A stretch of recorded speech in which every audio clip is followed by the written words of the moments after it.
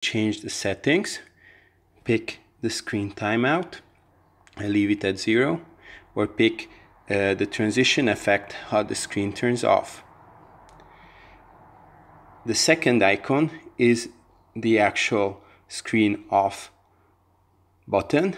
If I press that, screen turns off, and if you have always on screen, it will appear.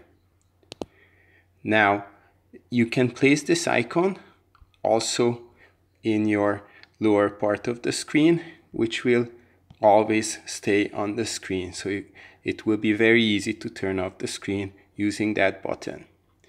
In Nova Launcher, you have even more options because it has gesture control. We can set, for example, the swipe up gesture to this application. I look for screen off, and it's right here. I will choose screen off ultra quick timeout. That's my app. And then simply swiping up on the screen will turn it off. And again, if you have always on display, it will display. If you don't, your screen will just stay off.